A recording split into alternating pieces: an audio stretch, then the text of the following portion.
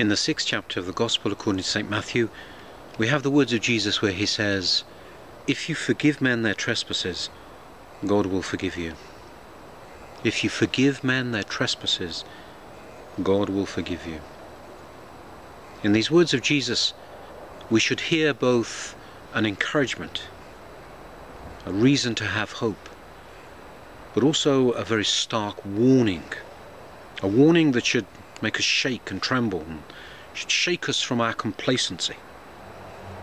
It is a statement of hope because Christ assures us that if we forgive, we will find mercy.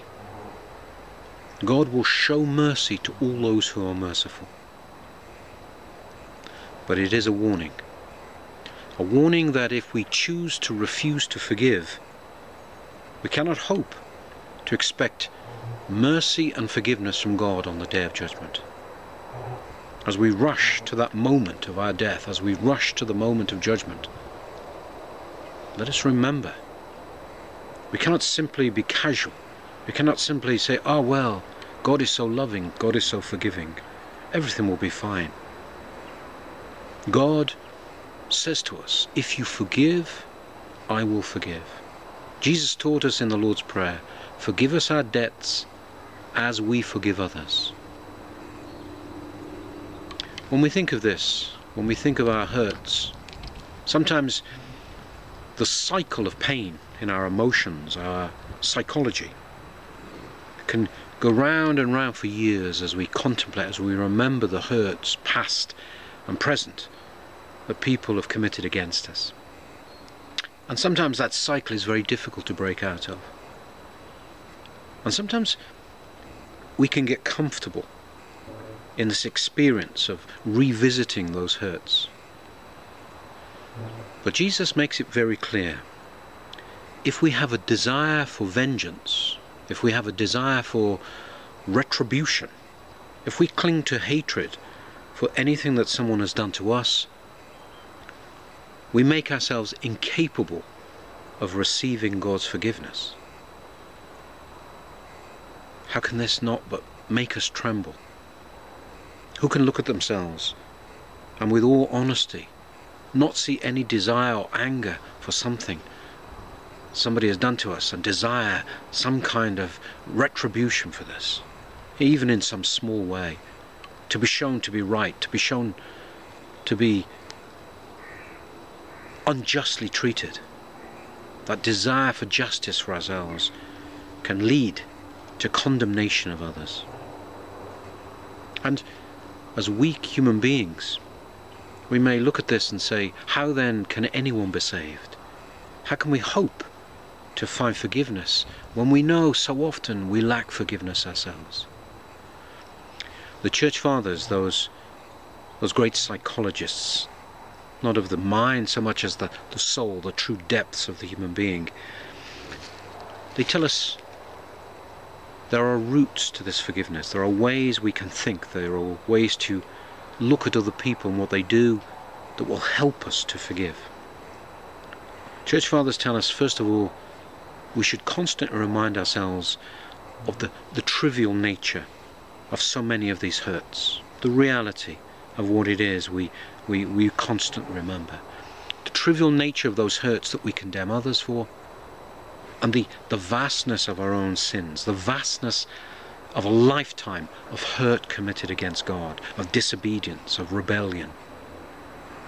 When we compare them, when we compare what we are called to forgive in others with what we hope to be forgiven by God, how can we but not tremble at our own injustice in the way that we treat other people compared with what we hope for from God? It is we who are being unjust. But there is another important factor in this. The Church Fathers say to us, everything that is committed against us in this life has no eternal existence. It will have no eternal bearing on our soul, what other people do to us. Even when those hurts have gone on for many years, even if those hurts last a lifetime, at death they will come to an end. The hurts committed against by others are transient. The Church Fathers remind us they can have no bearing on our condition or judgment, but if we choose to refuse to forgive, we commit an evil against our soul that may be eternal. We enter judgment with this evil that we have marked our soul with. The harm that we can do ourselves by refusing to forgive can be eternal. The Church Fathers say to us, let us ponder the reality of this. When we are feeling annoyed, angry, desiring some kind of justice, let us remember that these things will pass. But what we are doing, the condition of our soul, will be what we bring before God on Judgment Day. And it will be eternal.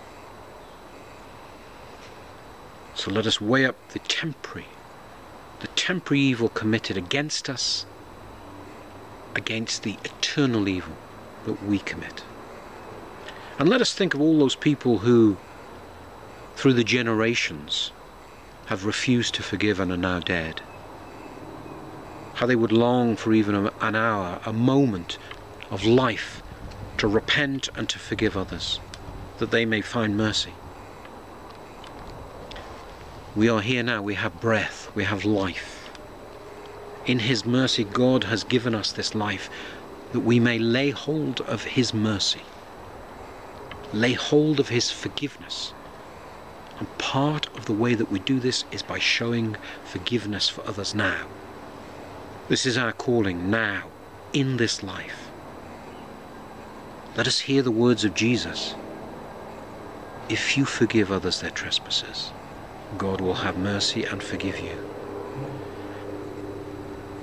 This is the time that decides our future, our eternal future.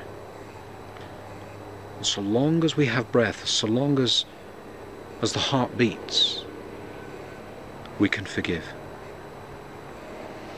In our prayers, let us always ask God to strengthen us, to give us the courage and strength to forgive others. And it takes courage at times, because to forgive can be a cross that we take up. It can be crucifixion. It can be to face injustice, face the pain, and to be willing to try to love, to try to forgive, to try to pray for that person's salvation when they've caused us so much pain. What a cross it is to take up. What a heroic demand it makes on us. This is the Christian calling. This warning that Christ gives is stark and it's frightening. But we must have hope. We have hope that in His love for us, God's grace will work in us, will transform us, will give us the strength to forgive, to love, to show mercy. This is the work of the Holy Spirit within us. But we can deny this very work that God does in us, deny the grace of God by refusing to forgive. We can choose a state of mind that dwells in this anger, that dwells in feelings of longing, of retribution. Let us put these things aside. Let us trust in God. Place ourselves entirely in the love, protection, and mercy of God. These things that we long for that are sinful are of the world. They are of the world, and they will pass, and they will be nothing. Our willingness or unwillingness to forgive is eternal. If we struggle to forgive, then let us ask God to soften our hearts. Soften our hearts with His grace. Soften our hearts to even begin to glimpse love for others. Yes, it is a kind of cross that we are called to lift. And at times, it may seem too difficult. when our mind lingers on those pains, those hurts, it may seem so difficult to take up this cross. But let us remember, we have hurt Christ more than anyone has hurt us. And even in the face of this hurt, Christ is willing to show mercy.